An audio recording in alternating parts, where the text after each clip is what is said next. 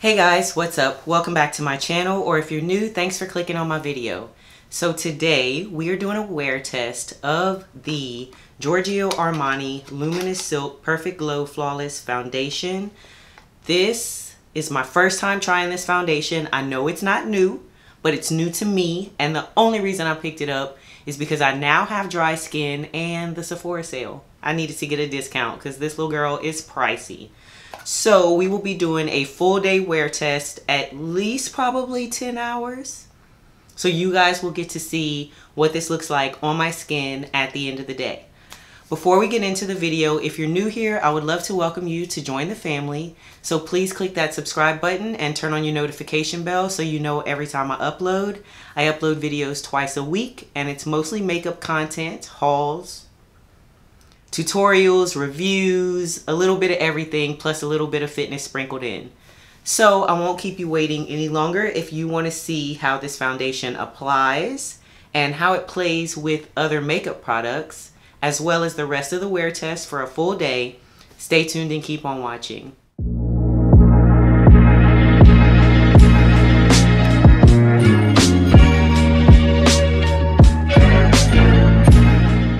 Alright, we are starting off with my face primed. It is currently 10:57, starting a little late, but it's Sunday. Your girl gotta sleep in sometimes. Today we are reviewing the Giorgio Armani Luminous Silk Perfect Glow Flawless Foundation. This is what the box looks like. This is not a new foundation, but it is new to me because having oily skin before, never would have picked this up. Now that I'm dry, I was like, okay, Sephora sale happening. Let's go ahead and give it a shot because this is expensive. This foundation retails for, sorry, I did not have this information already ready, $64. It comes in 56 shades, which is very surprising. And like I said, I got mine from Sephora, so I'm on their website, has great reviews. And I am in the shade number 10, which they classify as a deep golden. I looked at 11 and I decided not to get that one because it looked like it would turn a little gray on me. So definitely don't want that. This says it's Perfect Glow Flawless Foundation. Claims on the website say award-winning oil-free foundation that delivers buildable medium coverage with a luminous, glowy skin finish for a natural makeup look. Coverage is medium, finish is radiant. So I already primed my face. I use my Becca primer. You already know this is the wear test primer. I am going to color correct a little bit just because I don't know, y'all. I feel like the more videos I film, the more critical I get of myself. And it's like, you don't have acne anymore, but sometimes I feel like my hyperpigmentation is like really, really bad. And some days, I don't know, it's worse than others. So we're just going to do this real quick to give the foundation a fair chance because I don't want to say I hate it based on the fact that it's just my skin. I'm going to start off with just one pump of the foundation and I'm going to see how far I can make that stretch. But we already know most of the time I use way more than that. So we are not going to do anything different. We are going to do what we normally do. So of course this does come with a pump. It better for $64. So actually this is like a pump and a half. I did buy this in store, so I was able to get help on the color match, thank goodness. Because if I was going by the website, I probably would have gone with shade 11. So right now we're just stippling because I want to try to keep as much coverage as I can. But we do know I'm going to go in with another pump.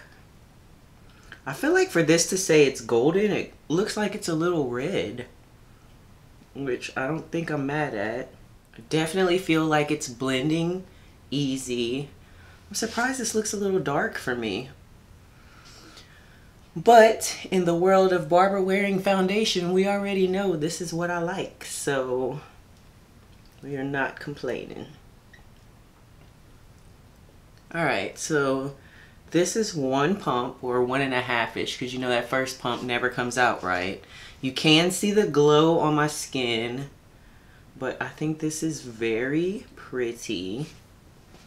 So we're gonna go in, I'm gonna go in with my sponge just a little bit to press it into the skin, and then I'm gonna go in with another pump. We're gonna concentrate that mostly, y'all know, in my problem areas. So this is a full pump right here. I don't know if you guys can see that, very runny. So cheek area, chin area. I don't need much on my forehead. I didn't color correct my mustache. So now let's see, stipple again, and I am using a pretty dense brush to help get good coverage. This is a Luxie brush.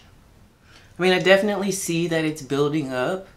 It's still not completely full coverage, like you can see, and I feel like the more that I've added, you can see this looks even darker than this, or more red, I should say.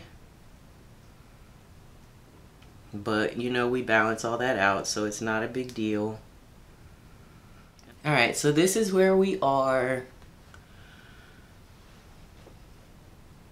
Y'all know I want to try to put just a little bit more. I mean, I don't want to put, this is normal what I would wear. I'm not trying to do like super full coverage, and I know that the more I put on, the more risk I have of it just sliding all over my face, and I don't want to do that. So I think this is really good coverage. You can see the glow, but you can also see a little bit of my dark spots peeking through. So I could color correct some more, but normally like this area here is where my concealer goes, and that'll help with coverage.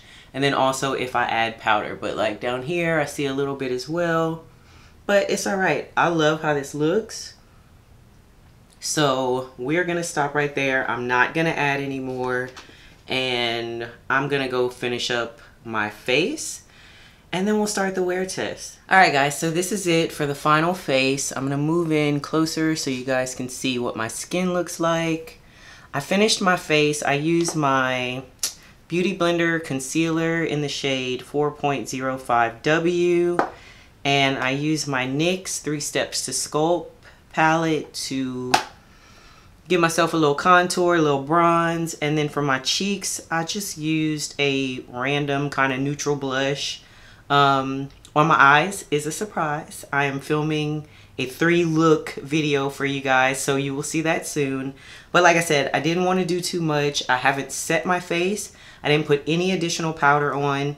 Under my eyes, I used the RCMA No Color powder. I love this powder. Nobody talks about it anymore, but I love using this, especially if I want to put something under my eyes when I'm doing eyeshadow looks, because it brushes away easy and it doesn't cake up or make this look really dry. So this is where we're starting. It is currently 11:40, so I will check back in with you guys probably twice, around 4 o'clock, 5 o'clock, and then when I get ready to take it off. I'll be home today, not doing much packing, organizing. I've started packing up my makeup and it makes me feel a little type of way. I don't know. But yeah, so far I love how this looks, and even though it says medium coverage, I do feel like this was buildable. I didn't add anything else, didn't add any kind of powder to help add more coverage. This is it. This is what my face looks like. So I'll check back in with you guys later, but so far I love it. All right, this is our first check-in. It is currently 3:39.